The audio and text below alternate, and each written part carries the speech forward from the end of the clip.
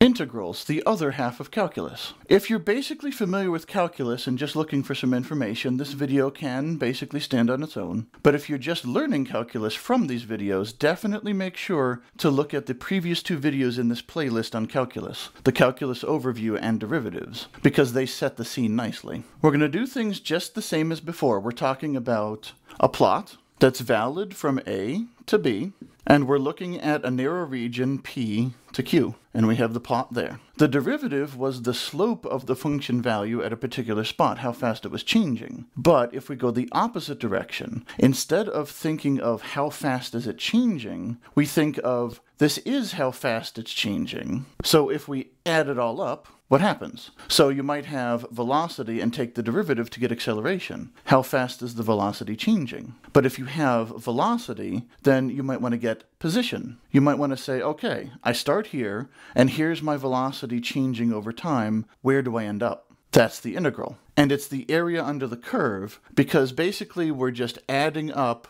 the values. Adding up the values. Now, if you have values in a list, then you just, add up the values and there you go. But this is a continuous function. So what we have to do is think of it as a rectangle and take the area. Because there's no concept of just this value plus this value plus this value because they're infinitely thin and you'll just go on forever. But if you really think about it, if you add up an infinite set of vertical lines, which are the height of the function, you just keep adding and adding and adding, that is essentially the area under the curve. That's where this geometric definition comes from, is the geometric area under the curve is adding up all the values. And that's what we're doing. We're adding all the values. We are accumulating this function value. Derivatives are pretty intuitive, but integrals I don't think they are. What I just said doesn't necessarily make sense to everyone. It doesn't just click in your head. So let's think about the derivative, because derivatives and integrals are opposites. So let's get the integral from the derivative. If you have the derivative at a point P, this is what I went over in the derivatives video. It is just the change in the function, f of q minus f of p, over q minus p. How much does the function value change based on the input value changing? And then if you do algebra on this, you end up with the starting value at p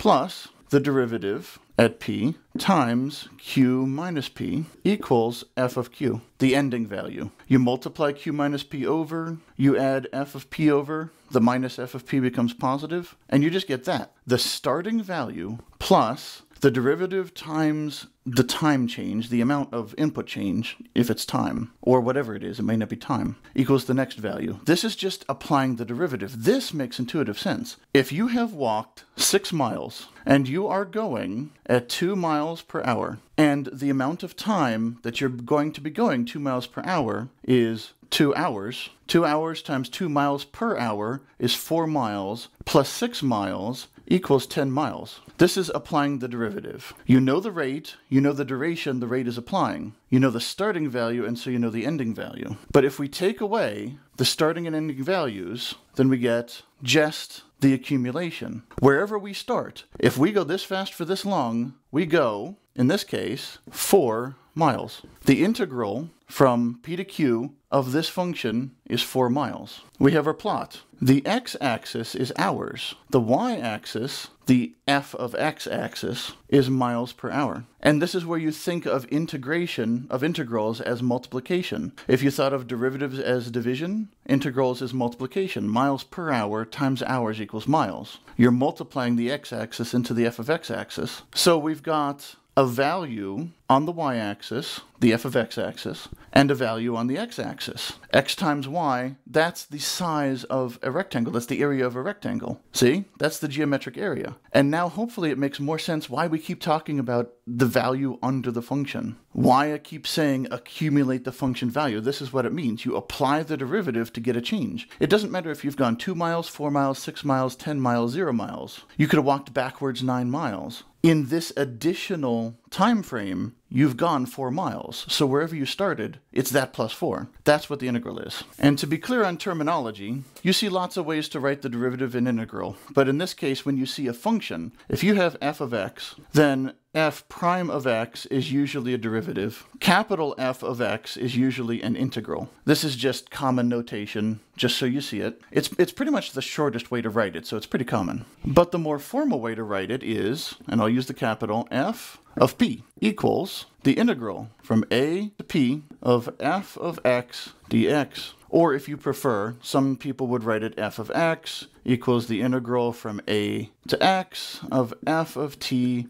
dt. So first of all, the reason you have different variables here is just so it's not confusing. We're talking about this value here. This is the integral. So we're talking about the range that we're taking the integral of. The actual function is in here. So we just use different variables so we don't get confused. If we put x here, it looks like it's the same x. So we just use a different value. I like to use this one, but it doesn't matter. The other thing is this dx. Just like the derivatives, where you have df of dx, change in function value over change in inputs, and that leads to this notation, which is infinitesimals, but don't worry about that. It's the same thing here. The value of the function at a spot is the height of the rectangle when you have your plot. You have the height of the rectangle is the value of the function. The width of the rectangle is how much you're changing on the x-axis. That's the area of the rectangle, so that's where that notation comes from. And this is the other most common notation. This is called a definite integral. It's definite because you know the range. If you have what's called an indefinite integral, which we'll get into in the future, it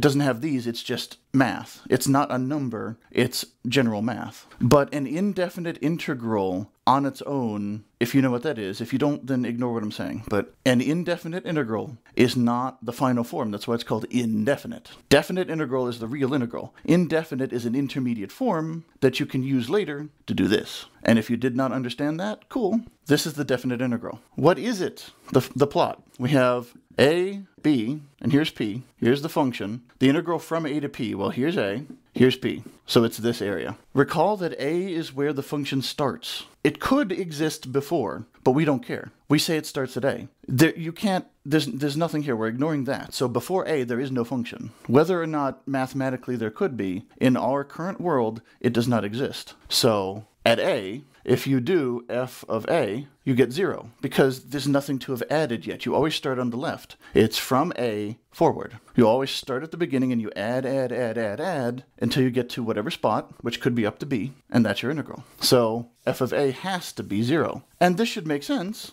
because you're integrating from a to a. Well, that seems like it should be 0, shouldn't it? But that's not so useful. If we have a plot, a, b, p to q, we're usually considering a particular range. We shouldn't be locked to just a, now should we? We want this. We want the integral from p to q. Well, what is that? If you have this area, a to p, and you have this area, a to q, well, this area minus this area is this area, isn't it? Integral from a to q minus integral from a to p is integral from q to p. That's all it is. If we define the integral as always starting from a, we just take the bigger area minus the area we don't care about, we get the area we do care about. So let's do a little math on that function I just wrote. Let me write it again. F of p equals the integral from a to p of f of x dx. But we want the integral from p to q. Well, the integral from p to q equals the integral from a to q minus the integral from a to p. The full area all the way to q minus the area to p that we don't care about is the area we do care about. What is this? Well, this is f of q minus this is f of p. If this is our function, we have a to p. There's a to p, so it's f of p. If we have a to q, so it's f of q. There it is, a to q. And we get p to q. That's what we want. So that's the integral. If you have these two, if you can calculate these two and you subtract them, that's the integral. That's your 4 miles in the previous example. So now let's do something funny. I told you these are reversible. If f of p is the integral, then little f of x is the derivative. A function goes up to integral, up to next integral, down to derivative, down to next derivative. If you take the integral, then you take the derivative, you're back to where you started. Integrating and deriving, integrals and differentials, derivatives, are exactly reversible operations, with the exception that when you take an integral, usually you need to know your starting point to get a value. But if you're only caring about that area, you don't care how many miles you've gone so far, you just want to know how many more miles you will be going at this rate. If that's all you care about, then just that p to q, if all you care about is p to q, then integrate, derive, integrate, derive. It's exactly the same backwards and forwards. So that means this is the integral of a function, which means this is the derivative. We already had that, didn't we? So let's do f of p. F of p equals the integral at q minus the integral at p over q minus p. What did I just do? It's that derivative thing I just wrote up earlier, where I wrote f prime of p equals f of q minus f of p over q minus p. That's just the derivative. We're taking the derivative of the integral. Well, we already established the integral from p to q equals f of q minus f of p, the integral. We just did that a minute ago. But it's also just these function values. So the integral from a to q and the integral from a to p, and then the area under it, it's a derivative. What do we get from that? Same thing as before. We multiply over q minus p, we add over the negative f of p, and we get f of p plus f of p times q minus p equals f of q. It's the same thing I just did with derivatives. The value of the integral, and then you add the new area, the area of the rectangle. So the starting spot, how far you've gone so far. The integral at a f of a is 0, so you've gone nowhere. F of whatever, f of p is how you've gone so far, how far you've gone up to this point,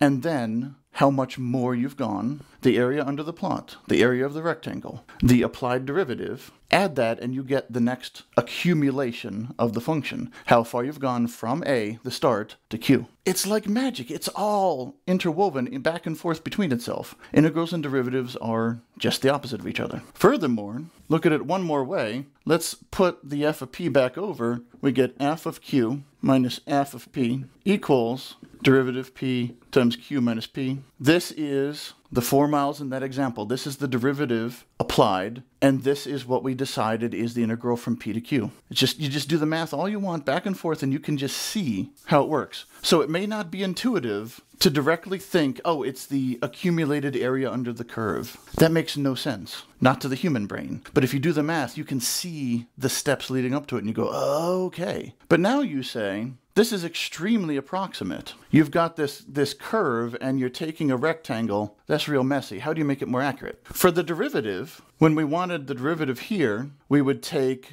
a slope, and then a slope, and then a slope, and basically we would just get closer and closer. We would think about this area, and then this area, and this area, and this area, and this area, and we would just zoom in as far as we want, and we can get as accurate as we want. But how do you do that to an integral? The rectangles. If you have this rectangle, and you want to know its area, then you can subdivide it into other rectangles, add their areas, and you get the total area of the rectangle. So if, in fact, your rectangles are of different sizes, then you get a better approximation than the outer rectangle by doing more rectangles. Or if we look at it with a plot, we look here, and we want to take the integral here, it might be this rectangle, but if we do it over here and we do it with more rectangles, then we might have this, and then this, and this, and you can see that we're getting more accurate. Most of this, not all of it, but most of this wasted area that's wrong is not being added anymore. And if we do smaller and smaller rectangles, we get more and more accurate every single time. Whether we use the right or left, we could use this function value instead. Over here, see? If we have this plot and we use the left of the rectangle as the value, but then we subdivide,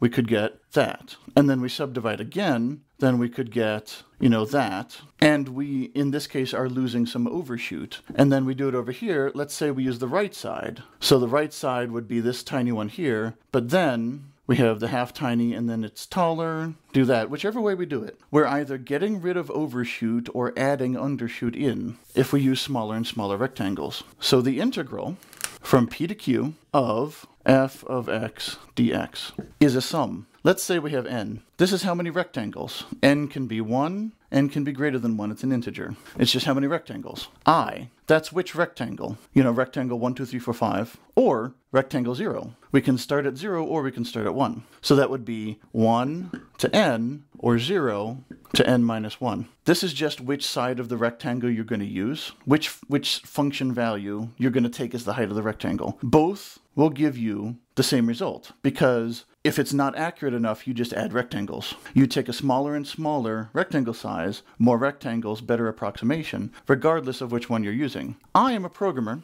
and I like left sides of things. So I'm going to use 0 to n minus 1. It literally does not matter which you do. If you do 1 to n, then you don't have to write n minus 1. That's the only thing. But anyway, let's think about this. How wide do we have rectangles now? It was q to p. Q minus p was the width of our rectangle. And then we multiply by f of p or f of q. But now it's over n. They're even width. We don't need different widths of rectangles. We're just evenly subdividing. So we have the q to p range, but it's divided into that many pieces. So this is the new width of our rectangle. And the height, since I'm going to use the left side, the height is going to be f of p, but of the rectangle. So we need something fancier. F of p plus how many rectangles we've done? The width, q minus p over n, times I. So if I is 0, we have I goes from 0 to n minus 1. So we have n rectangles. So if I is 0, this is 0 and we're at p.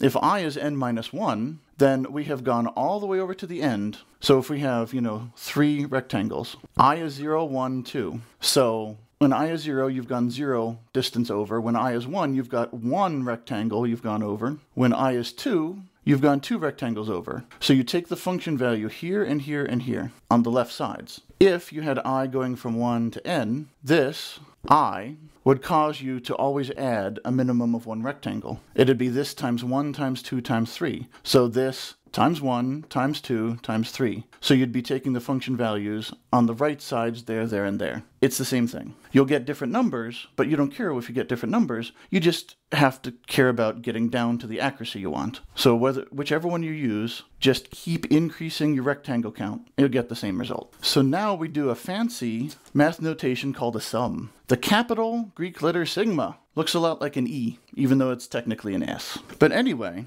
there's a million different ways to write this, so I'll just write it this way. I equals 0 to n minus 1. So I is 0, I is 1, I is 2, I is ... to n minus 1. For each of those values, we add together. We're starting from the left side of the rectangle. So f of p plus q minus p over n times I. That's the height of the rectangle. That's the function value on the left side. Then our dx is the width of the rectangle. Q minus p over n. It's a lot to write, but it's very simple. In fact, you can just pre-calculate a lot of this. You do q minus p over n, that's your width. Width equals q minus p over n. So you can even simplify this if you want. To make it look a little nicer, it's just width if you want. And this is the form you'll see when somebody is trying to use something called limits to figure out the indefinite integral. We'll do that in the future. But for the definite integral, you just pick what n is, and you just plug this into your calculator, your fancy integrating calculator, or you can write a program to do it, but you just decide what accuracy you want for your final result, and you just keep increasing n, increase, pick a million if you want, whatever, until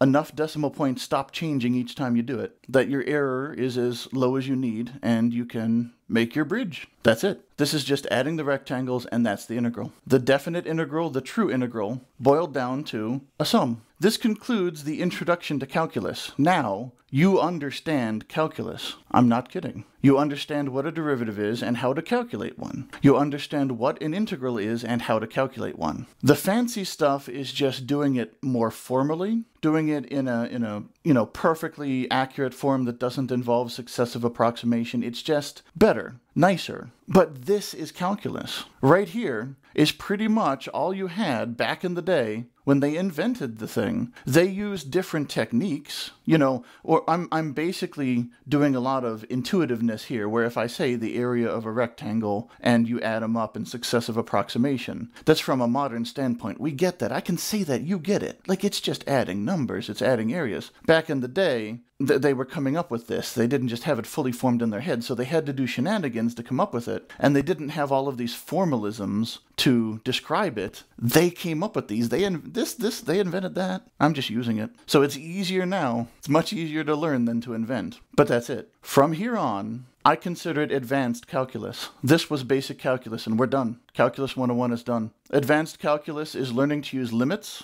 learning history lessons of how they made calculus and why, doing indefinite integrals, learning things like the chain rule and product rule and all that. There'll be more videos, because I love math. Math is really fun. If you like math too, go look up the Number File channel on YouTube. And in the meantime, I'll be seeing you.